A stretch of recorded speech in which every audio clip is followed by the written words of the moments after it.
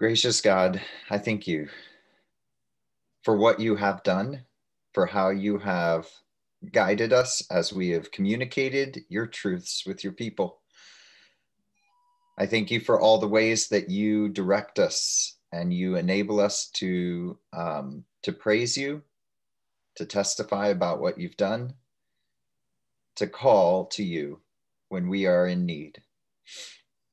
I pray that today you would fill our time, that you would fill it with the power of your Holy Spirit. Enable us to be the Spirit-filled leaders and to equip the leaders in your church. And I pray this in the name of Jesus our Lord. Amen. So I think it might be beneficial to start with Numbers 27. So in Numbers 27, if I know you weren't ready for looking at this particular passage, so if I can just briefly give kind of the context. So in Numbers 27, they're getting ready to go into the land, the second generation. And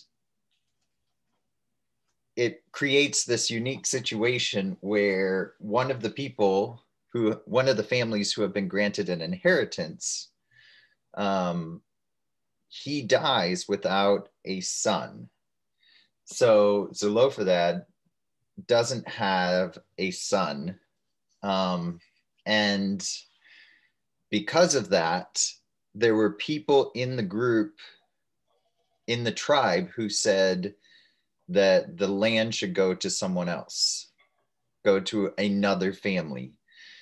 And the daughters of Zelophehad come and say to Moses and the priests, like the group of elders, and they say, this should not be the case.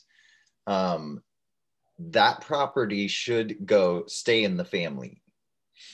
And so Moses goes to the Lord, and the Lord says, they are absolutely right. It should stay in the family. It should go to his daughters.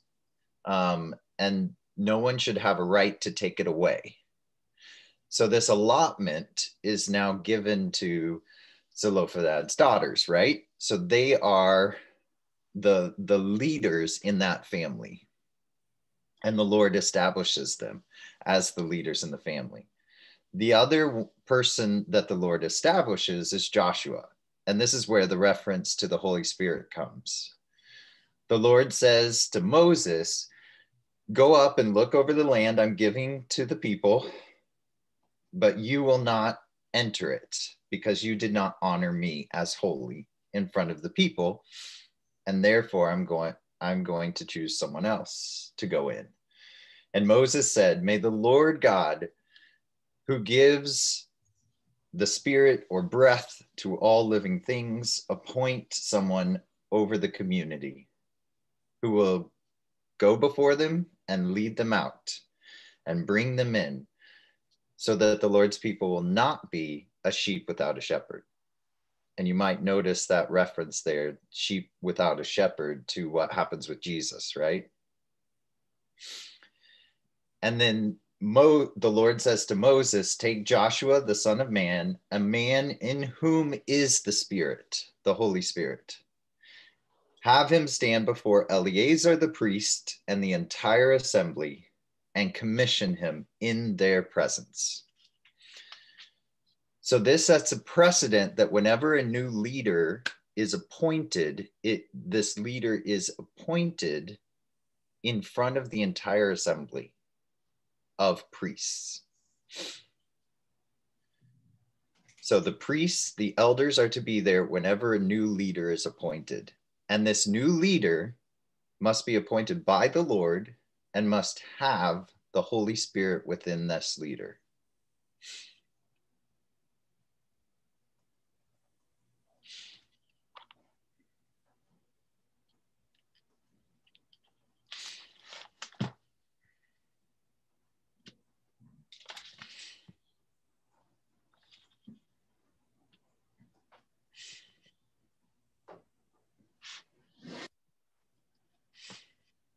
Are you with me so far?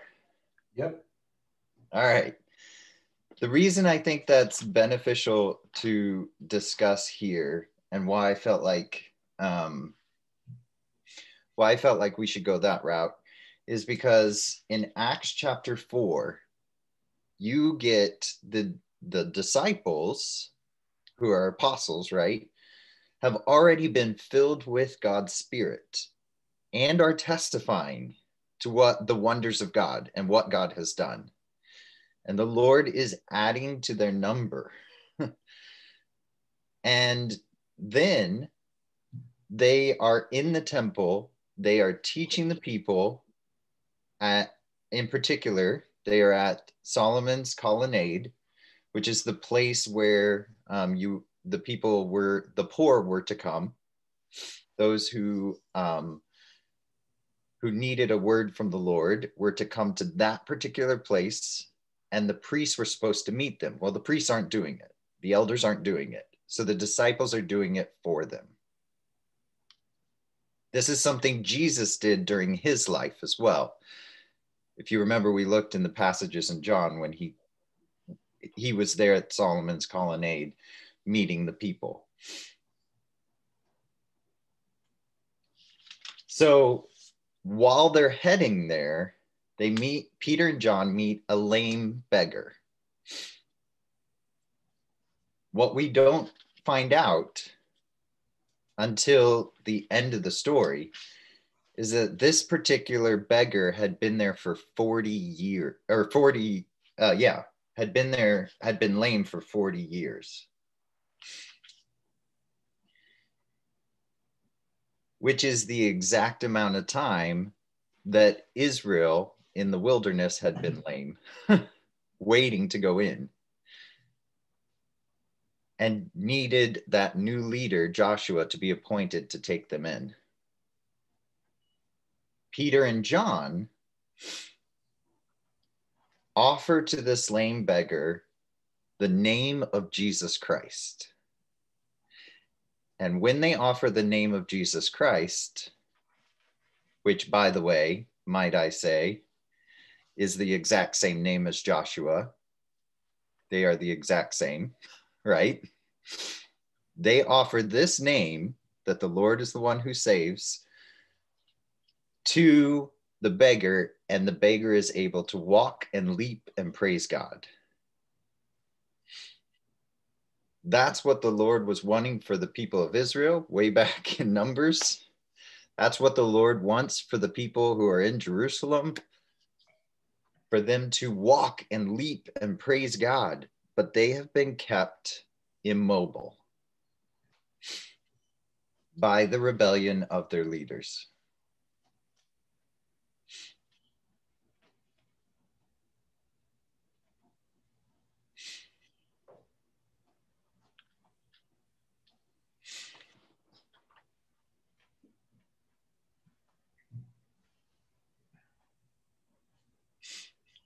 Which brings us to Acts chapter 4. When they hear Peter speaking to all the people and teaching them in the name of Jesus, in the name of Joshua, they get very nervous, and the priests and the captain of the temple guard and the Sadducees are greatly disturbed and take them prisoner.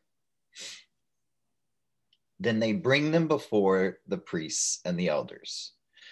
So whenever a new leader or group of leaders is commissioned, they are to appear before the priest and the elders.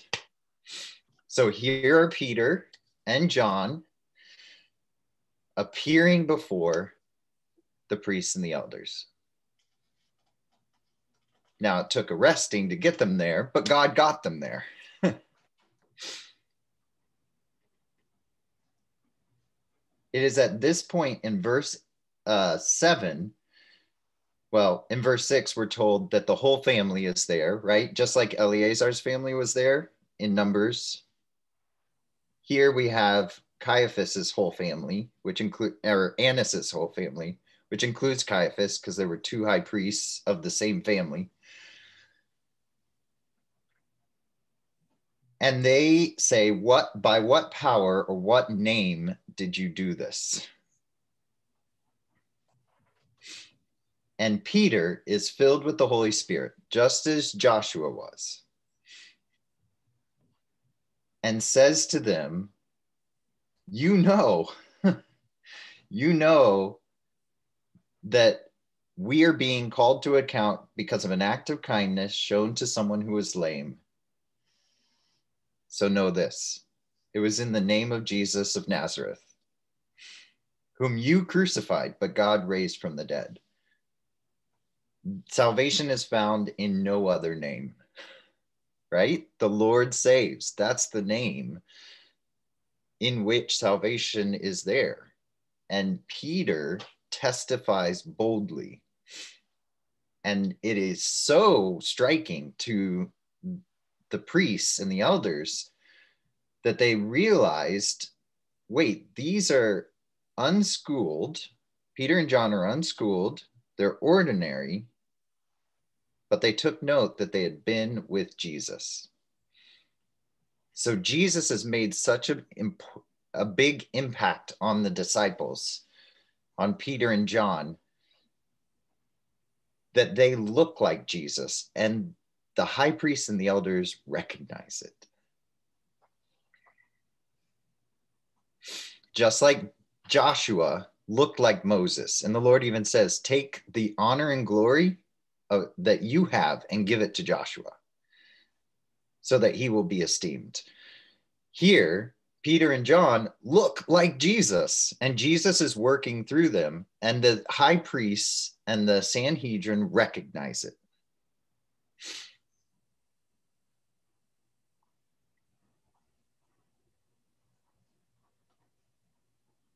And they don't know what to say because the person who was healed is right there. So there's power, there is healing, there is salvation, and they can't deny it.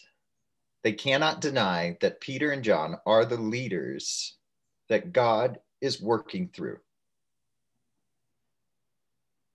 But they also can't let it go unchecked, or else their leadership is going to be threatened. So they do what Moses and Eleazar and the people of Israel did not. They try and silence them and say, no, do not speak any longer in this name.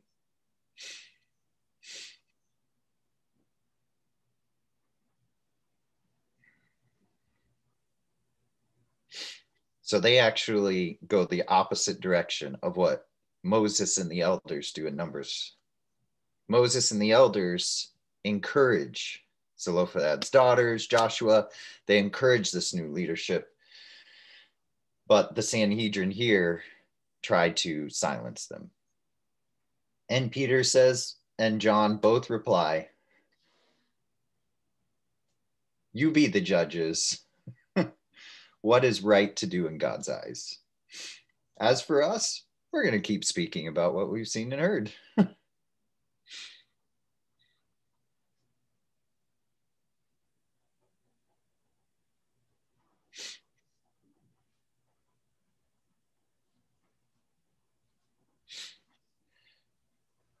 One of the things that could become a focus as well is the end of Acts chapter 4. So once they're released, Peter and John go back to their people and report all that happens, right? And when they heard this, all the disciples and apostles, all the people gathered, prayed together, Sovereign Lord, you are the one who made the heavens and the earth. You spoke by your Holy Spirit through your servant David. Why do the nations conspire? The peoples plot in vain. The kings of the earth rise up together against the Lord and against the Lord's anointed one. If you wanted to do Psalm 2, that's a great one that connects, because Peter, or the people actually quote it here. And then they say, indeed, all the nations and the leaders are conspiring together. Pontius Pilate, the Gentiles, the people of Israel, the leaders who just conspired. They did what you predicted would happen. And so, Lord, consider their threats and enable us to speak with boldness. Perform wonders, bring healing, make and enact signs, so through the name of Jesus. So they're not going to be silent about the name of Jesus, even though they were instructed by the leaders to do it. And what you see is a replacing of leadership, where Peter, John, the disciples who are now apostles, are going to become the leaders who are going to guide the people so that they are not sheep without a shepherd. And after they pray, the entire place where they were meeting was shaken, and they were all filled with the Holy Spirit and spoke the word of God boldly. So you get a filling with the Holy Spirit here in Acts chapter 4. This is the third time all of them are filled with the Holy Spirit. If you look at John, and then the Acts chapter 2, now Acts chapter 4.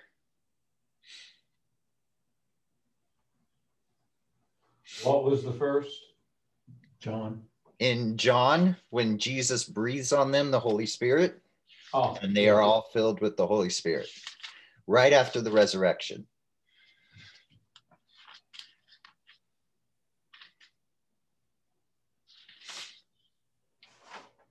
So it's in John 20.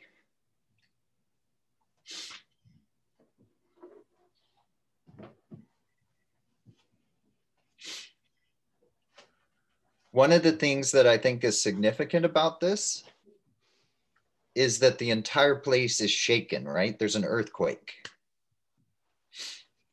And the reason I find that to be significant is because the Lord does this repeatedly throughout the Old Testament and New Testament texts.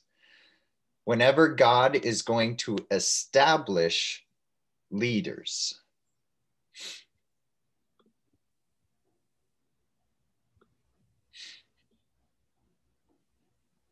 I can go through some of those. Oh, go ahead.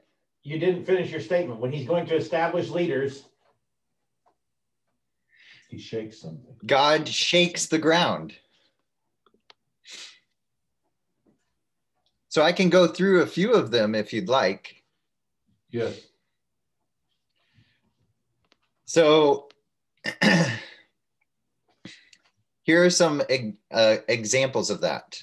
The earth is shaken in Exodus 19:18 when God has Moses come before him, and Moses speaks and God answers. So God establishes Moses as the leader in that passage. Another example is Numbers 16, when God establishes Aaron as the priest, as Korah is rebelling against Aaron and his family. In 1 Samuel 14:15, when Jonathan is established as a leader to deliver the people from the Philistines.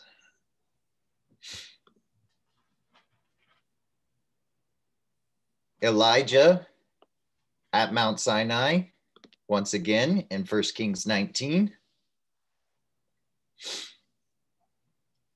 And then you have Amos, who talks about how the Lord's going to overthrow the rulers of both Judah and, or Israel in particular, but also Judah and the neighboring nations. Goes through all those leaders and says, the Lord's going to overthrow all of you and establish a new leader. That being Hezekiah. And then, if you remember in Matthew 27. What was the passage in Amos? Yeah, so it bookends the book of Amos in Amos 1 and the last chapter in Amos. I think it's 14. Let me double check.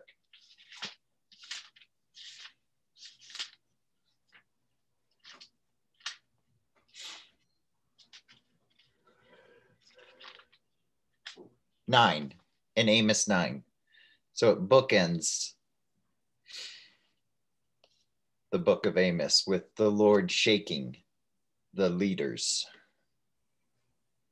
And then lastly, of course, the crucifixion and resurrection of Jesus. There are 2 earthquakes 3 days apart.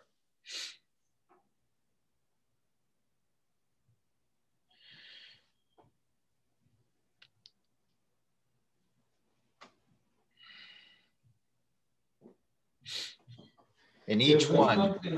Oh, go ahead. I was just, no, finish this part. I've got another question. I was going to say, you All didn't right. put anything in there about Revelation and the earthquakes that shake. Yeah. So I was going to go to Revelation because the earthquakes are going to shake up Gog and Magog and the leaders there and completely and establish the martyrs as the leaders.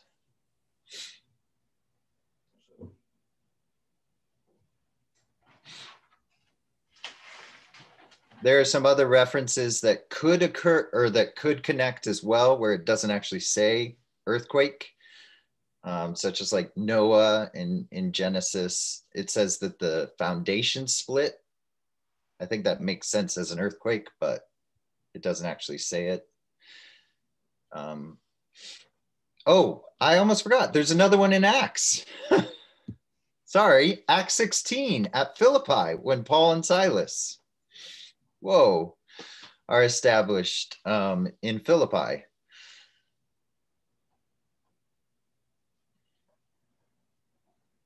Can't forget that one.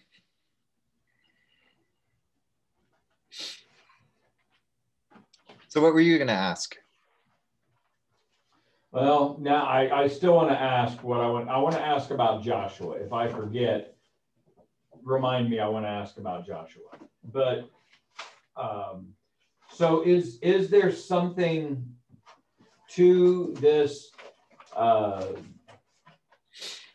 They're in an area of the world that earthquakes are very frequent. This is normal. Forever, the shaking of the earth, whether you are Jewish or pagan, has been associated with actions of gods. It didn't matter what God you believed in. Is there something to that? Is there something more to the idea that God is shaking the world when leadership seems to be passed? Is this an affirmation that everybody would understand? Well, is there something more to that?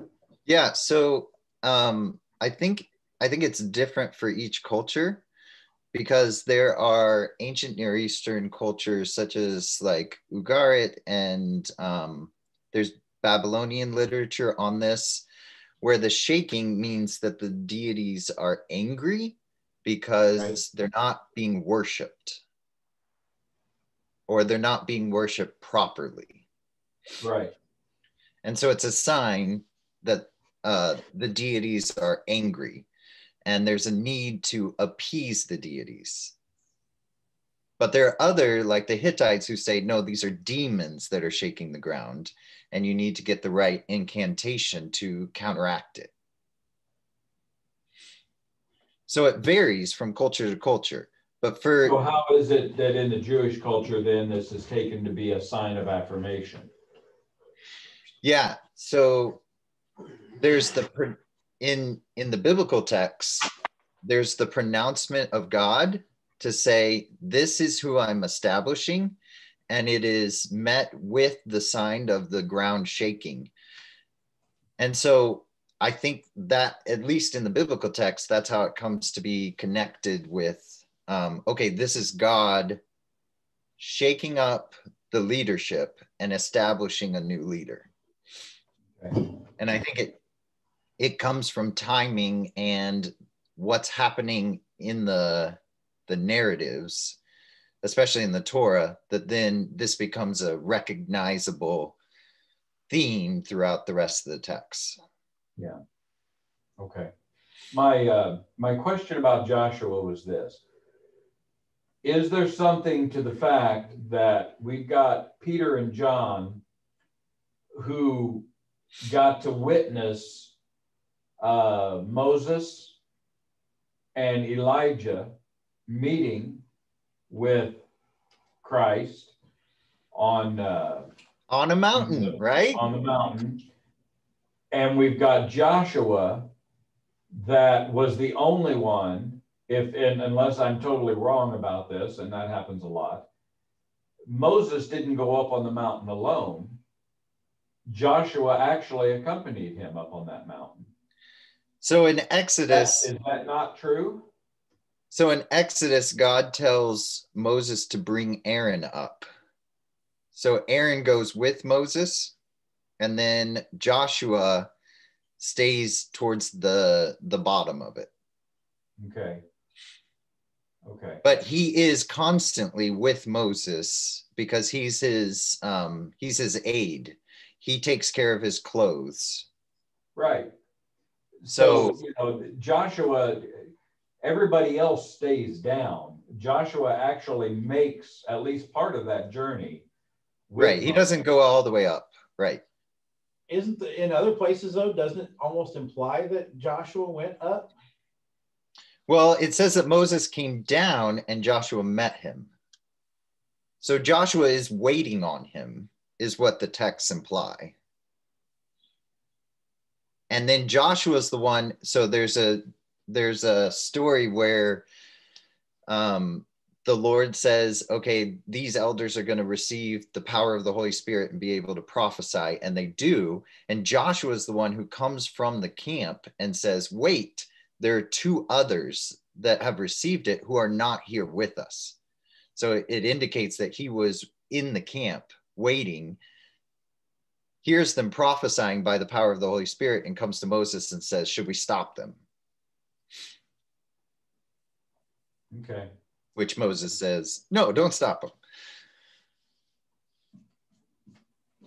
I don't know. I guess I've always thought that Joshua, at least in part, maybe with the second set of tablets or something, he went up there because I thought it implied that Joshua had most of, if not all, the same experiences with the Lord that Moses had had. I've always kind of heard that, and I can't pinpoint it. I mean, there is the indication that Joshua is experiencing things with Moses, because Moses would go into the tent of meeting and then leave the tent of meeting, right? But Joshua stays there continually. So it's more once the tabernacle is established, then Joshua experiences all those encounters with the Lord. Right. Okay.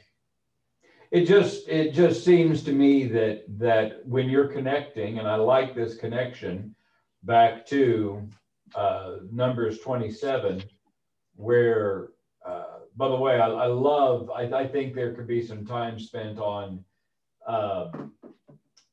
the ease at which Moses receives basically what's a chastisement from God and says, okay, you're done with me. Don't leave the people, without a shepherd. Right. I think there could be some time spent on Moses's grace, and I just do. His faith in God, that I've done my job for you. I get it. But there seems to be something with that?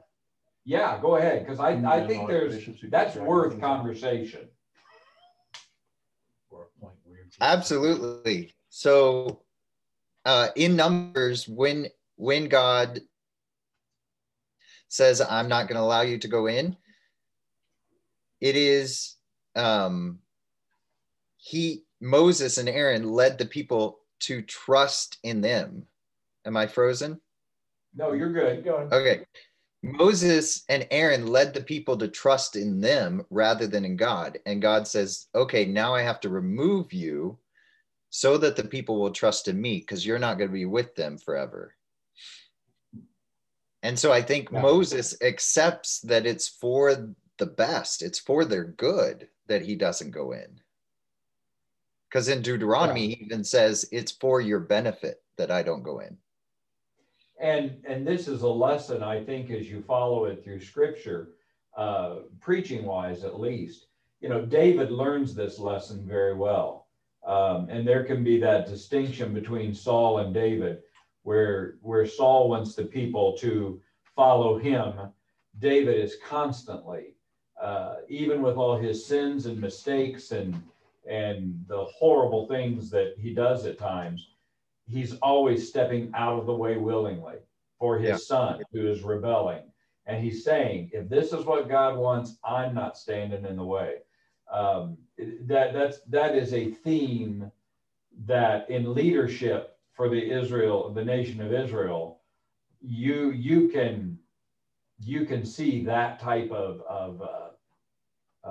theme just playing itself out time and time again. I agree. I think there's good stuff there. And I think it's hard for many of us in leadership to step aside and say, let God take this person or this group and raise them up instead. That's hard. Yeah. The Sanhedrin's not willing to do that. Yeah. But then it seems I would have to be careful if I'm going to draw comparisons between a Peter and John, and they get to see Moses and they get to see Elijah. In other words, they essentially get to be taken back into Numbers. They get to be taken back into the history of Israel. But Joshua may not have been as connected to Moses as Peter and John were to Christ. To the third Joshua, yeah. Yeah. Yeah. But there is something there. I think so. I think there, but that's tenuous. Yeah. Well, I think what you might be, I think if I could phrase it somewhat differently, you could tell that Joshua had been with Moses. It marked him, right? Right. Just as the Sanhedrin notices these people have been with Jesus. I think that's where I'm going with this. It is not some random person that when Elijah throws his mantle, you know, it's to Elisha, who's farming on the side of the mountain. He hasn't been spending time with Elijah, but this one, Joshua had been spending time with Moses. Peter and John had been spending time with Christ. There's something there. And Elisha does become the ward of Elijah and spends time with him. And because when Elijah's taken up, he's got what, 2 or 3 years. When Elijah's taken up, yeah, the school of prophets recognize, oh, the spirit of Elijah's on him. Right. The same spirit, right? So I think you're right there. Yeah, it happens. It just happens over the next 10 years as God says, you can be done, but not until you've trained the guy that's coming after you. Right. So there is something there, even in the Elijah-Elisha exchange. Yeah. And I think there's something there for us as well. You can tell when someone has been with Jesus. Yeah. It marks the person differently. And I think the sign of leadership is that, or it was supposed to be based upon Numbers, that you could see the marks of the Holy Spirit or the fruits of the Holy Spirit in that person's life.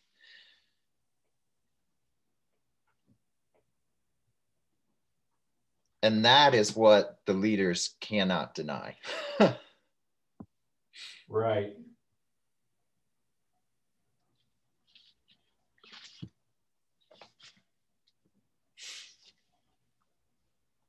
So Psalm 48, if you want to discuss it, has some connections here, because the Lord is the one who establishes the leaders in Psalm 48. The Lord is the one who establishes the fortress, the heights of Zion, establishes the leader as being secure. And when the kings and the leaders come against to attack, the Lord shakes them and sends a breath or spirit or wind to destroy them in order to protect the ones that the Lord has established. And I think we see something similar happening in Acts, as the leaders in Jerusalem, these pastors, are refusing to accept the leaders God has appointed. And so God shakes things up to say, no, these are the leaders on whom I put my spirit, who are going to shepherd the people. And you're not going to be able to stand against them. So that's why Psalm 48, it might have some really good connections.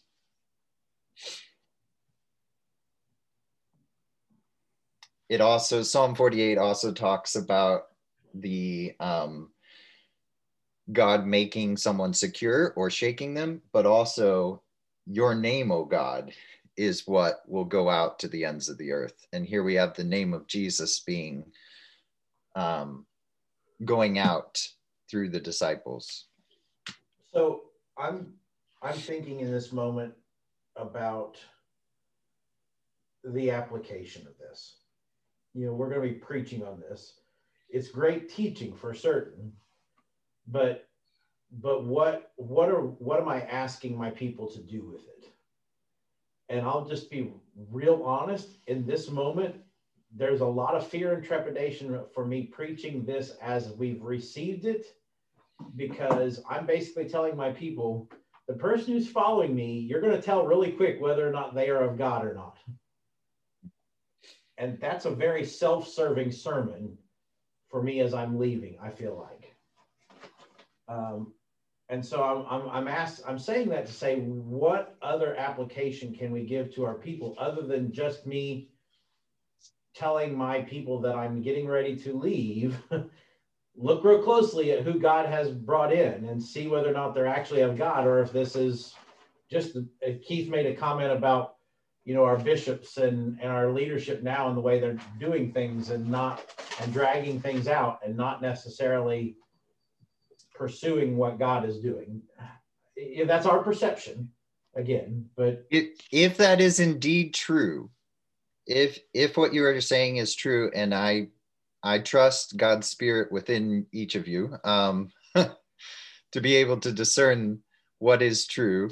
If that is indeed true, then God will raise up leaders, and they may not be leaders with positions or titles like Peter and John, who were ordinary, unschooled people. Galilean fishermen. Yeah, totally. Or like Joshua, who is this bricklayer servant, or like Elisha, who's this farmer. Like, God can put God's Holy Spirit on someone who is not in a position of leadership and fill that person or that group of people. It could be a group. And so I think you're in a unique position to say those in appointed leadership cannot oppose what God is doing.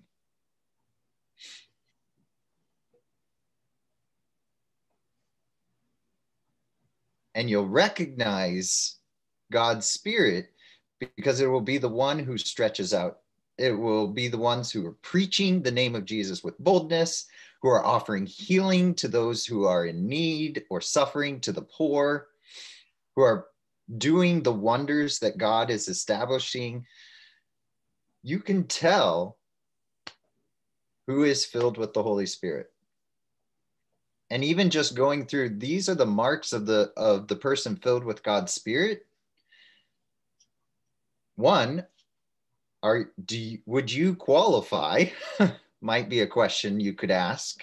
But two, do you recognize those who are the leaders, who are the true leaders? Because you don't need a position or a title just to be a leader. Peter and John never get the title priest or high priest or part of the Sanhedrin. And yet they are the leaders. They are the pastors. You put three qualifiers there: those who are proclaiming the name of Jesus, those who are seeking to heal the sick, and you put a third one there. Yeah, seeking to offer healing to the sick and the poor, and through whom God is doing wonders.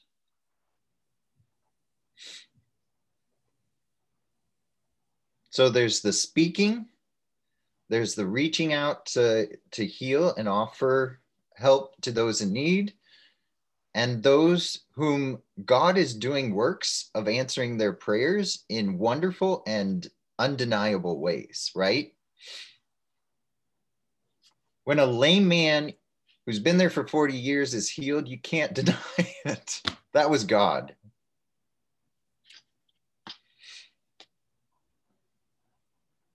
Or when the waters of the Jordan at flood stage just stopped flowing, you can't deny that. That was God. When God works and you can't deny it, that's a mark. There's a part of me that wants to be really cautious here, because that third one, then are any of us qualified?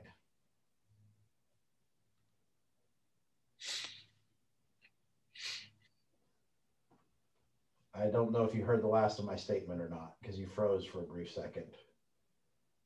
I did freeze. I couldn't quite hear. It clicked out. Okay, so I said there's a part of me that wants to be really cautious, because with that third one, I wonder if any of us are qualified.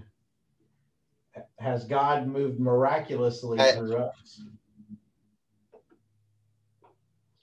Where God has miraculously used your words to connect with what someone's experiencing, or miraculously brought healing to someone in your congregation?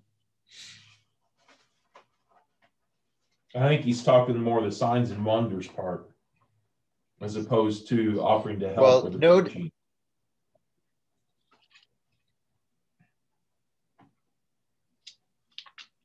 Yeah.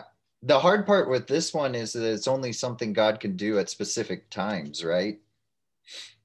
So the earth shaking, that's something God does. The healing of the lame man, that's something God does. And so we can't force God to do that. But it is a recognition of this is someone in whom God has positioned the Holy Spirit and the authority to lead.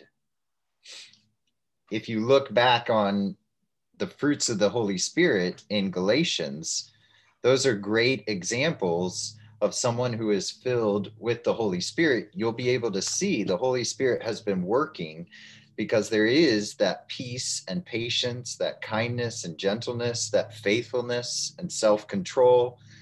You'll see each of those present in the wake of what has happened. And if that's in the wake of your ministry, I would say, yeah, God has appointed you as a leader.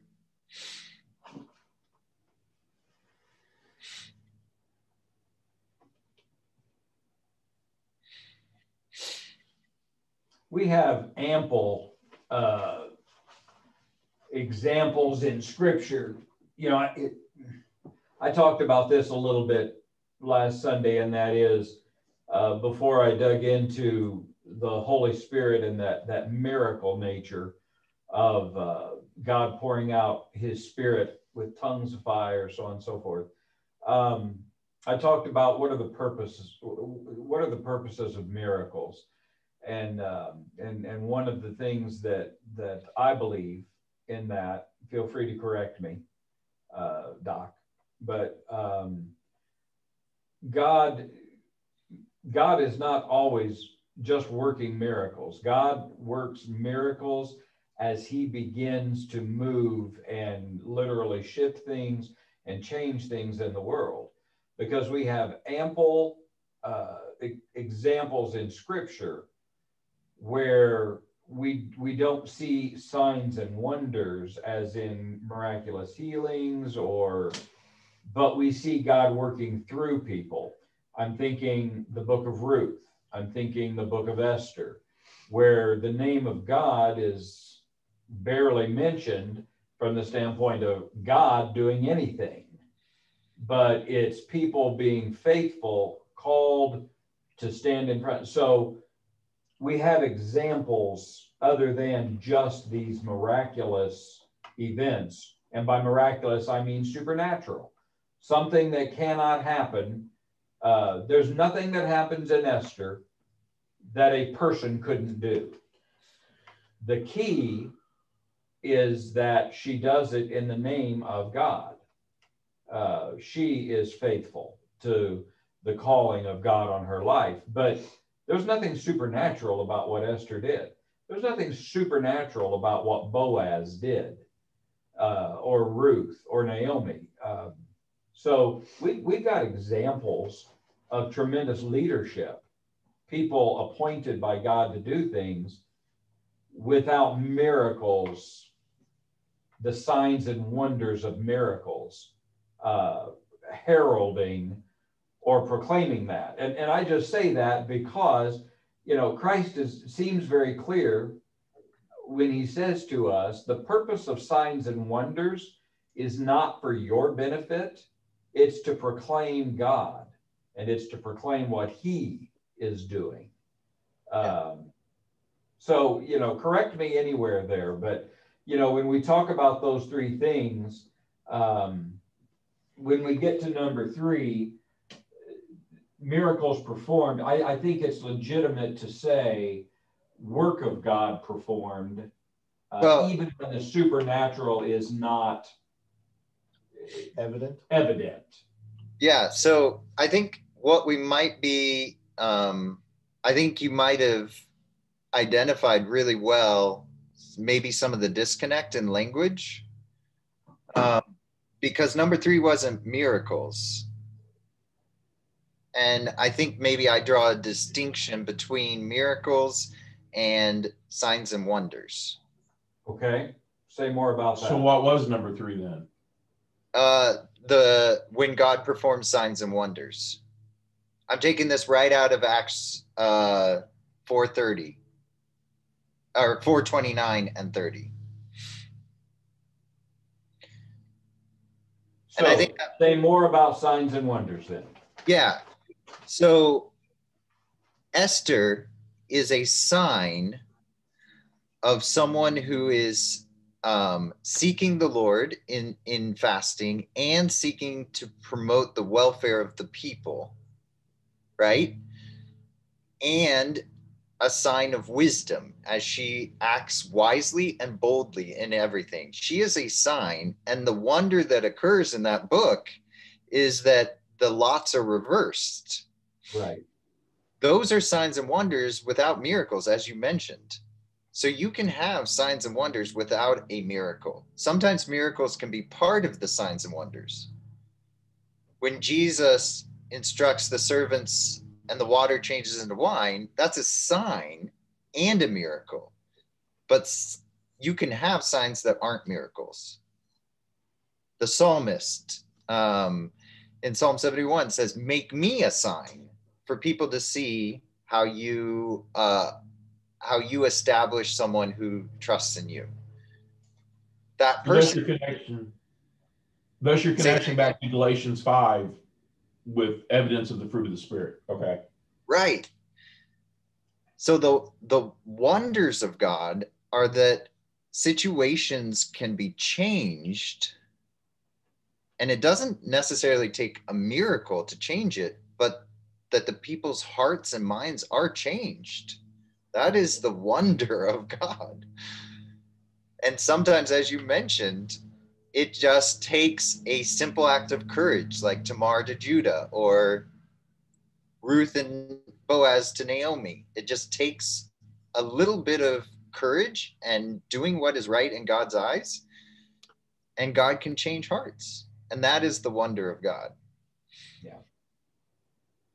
I appreciate the distinction. Yeah. I think miracles often occur when people are resisting what God wants. Okay. So we often say we want miracles, but do we really want God to do something because we're resisting it and show us, look, my power here is to convince others who would not be convinced without that miracle?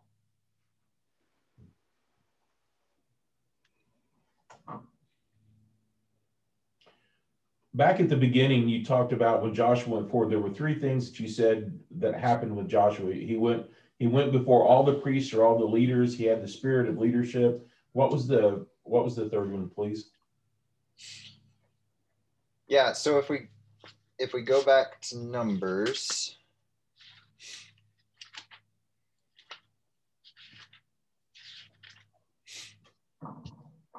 so Joshua is recognized as someone in whom is this Holy Spirit. Joshua is sent before the priest, the high priest, and the assembly of elders and priests. And Moses is told to give his honor and glory to Joshua. So there's a transferring of honor and fame from Moses to Joshua, which is what the Sanhedrin denies in the book of Acts.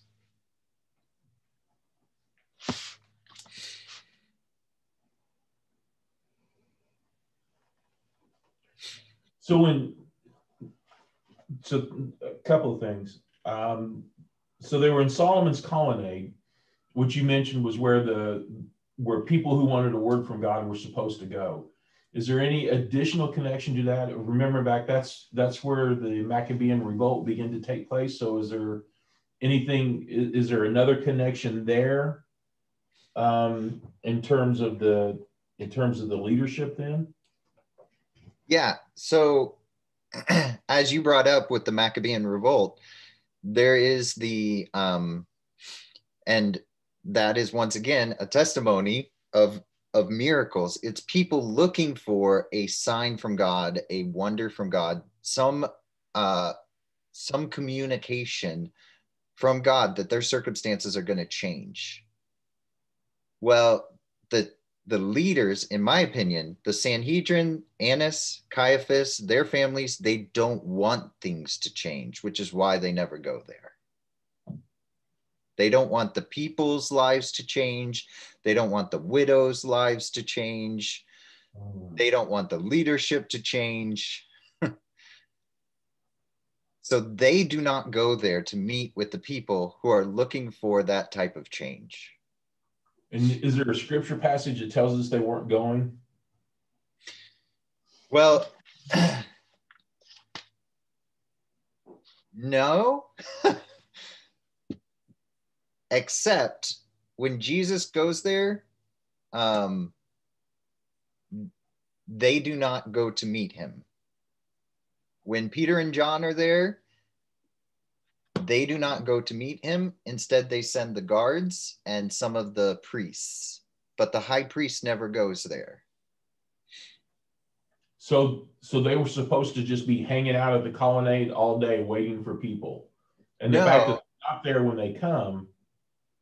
Yeah, so one of the jobs of this is going back to the tabernacle.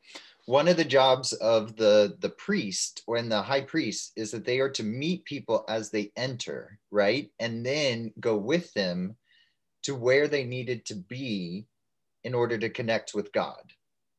So they are to meet people at the entrance and then go with them. They don't. They stay back in the recesses of the temple. At least narratively, that's where they're depicted. So can I say for 100% certainty they never went there? I can't. But at least the narrative doesn't cast them there. Painting that picture. Yeah. So they were sitting in their office and just came out to preach and then went back into their office. They never connected with the people. That's how the narrative presents them. And not only that, but they also invite people to come in to judge them. So okay, come into my office and I'll give you a good whipping. Yeah. Or tell you not to defy my authority. Yeah.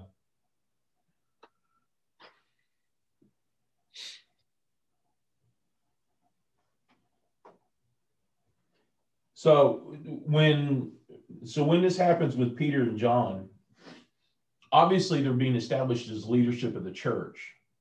Do you think there's also something going on here that they are replacing the Sanhedrin as the leadership of Israel? I think so.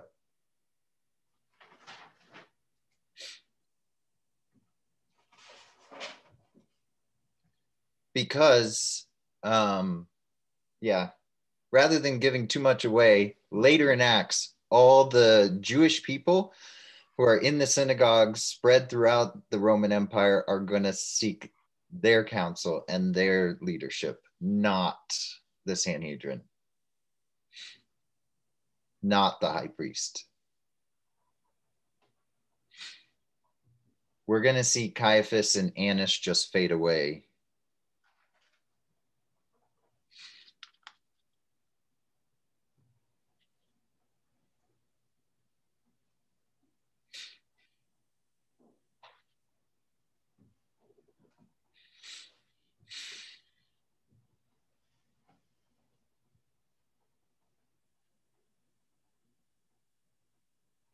Because as you said last week, being Israel means to be those who are wrestling with God and those in whom God is wrestling. And Annas and Caiaphas and the Sanhedrin are no longer wrestling with God. They're just trying to maintain things the way they want them. Yeah. And it's a huge temptation for anyone in leadership.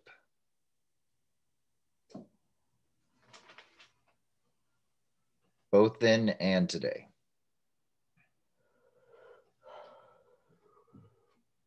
Where is it where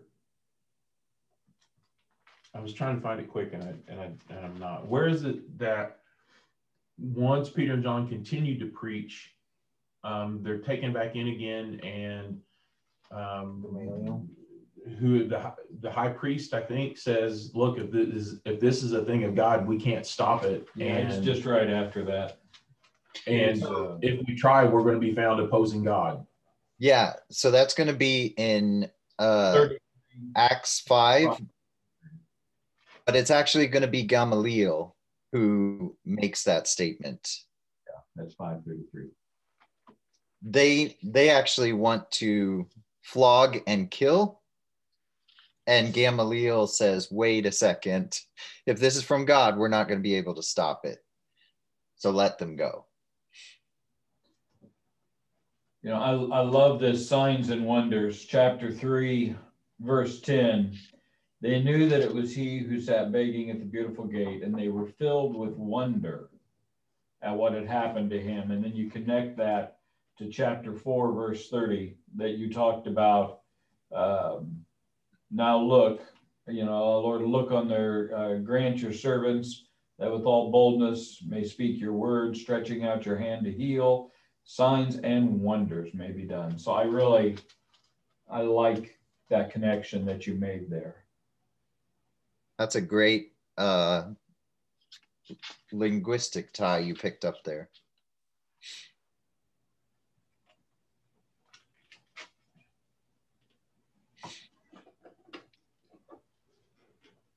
And I think it goes without saying that this is Jesus who is continuing to act, right? Oh, yeah, absolutely. That's 3:30, somewhere around there. Is that what you said? 3:30? Is that what verse you just read? I read 3:10. 3:10. And then I read 4:30.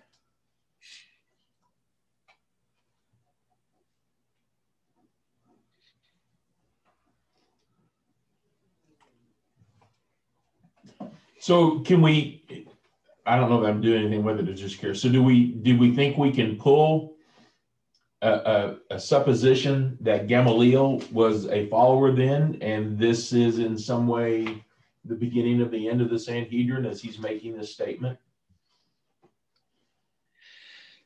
I mean, I might hold off on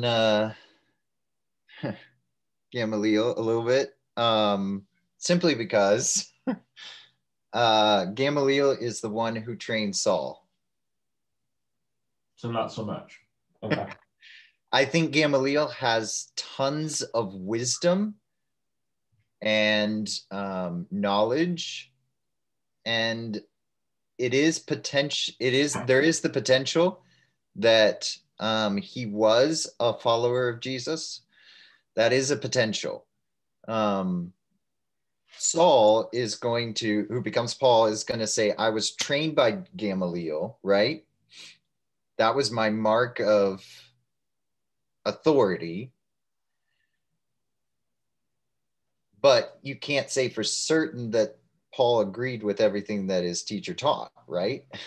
You can't say, oh, Gamaliel said persecution, because here Gamaliel's saying, wait, let's not persecute. So those seem to clash. Right. And sometimes that happens between a leader and a student, right? So, yeah, it's possible. I do think Paul is going to draw on many of his teachings from Gamaliel in the future, and it is going to be beneficial for him, the training that he's received. So I do think there's some positive influences that Gamaliel offers. I wish somewhere in the text that it said Gamaliel was a follower of Jesus. It never does.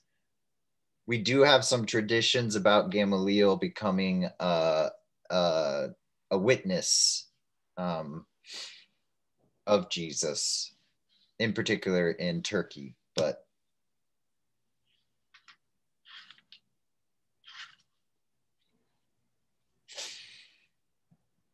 so you had titled this one, "The Spirit Comes to Fill." The focus seems to be on leadership. Is it? So is that where we're comes to fill? That's why I shifted. Yeah, I shifted to the Spirit enables leaders, or enables leadership. There is the filling, right? The third filling, but I think based upon our discussions and characteristics, this is a more helpful way to go.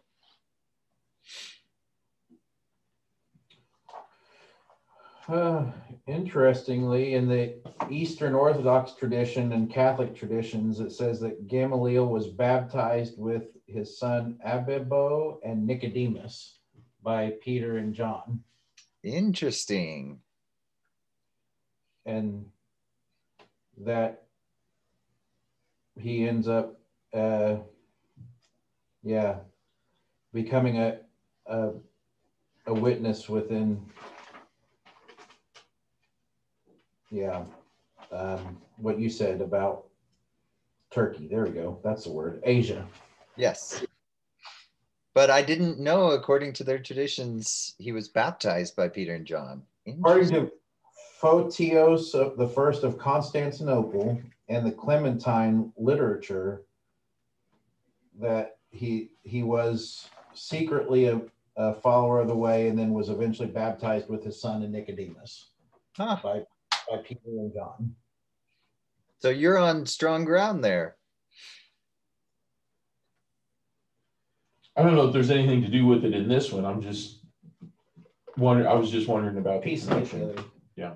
Nicodemus has always been one of my favorite characters for some odd reason, just because, he's a person who's, prior to Jesus, already has great authority. He's got a position, and it seems evident he's wrestling with, is it really enough? Is what I'm doing right? Am I on the right track? And you don't really see him in Jesus's lifetime swerve from that. But after his death, you see him join Joseph and now say, nope, I'm going this direction. Yeah. I mean, because just his very act of working with Joseph to take care of Jesus' body would put him on the outs with the Sanhedrin. Right. Well, even his comment kind of, because he says, does our tradition condemn a person without a trial? And they say, see for yourself that nothing good can come out of Galilee. Like the members of the Sanhedrin attack him for that comment. So you do see that splitting away in John. And he's a great character. I agree with you. I think you drew out his commitment increases. I gotta take this. Sorry, guys. Well, I can let you go if we are done. You've been very helpful to me. I've got lots to think about. And I don't have to preach this week.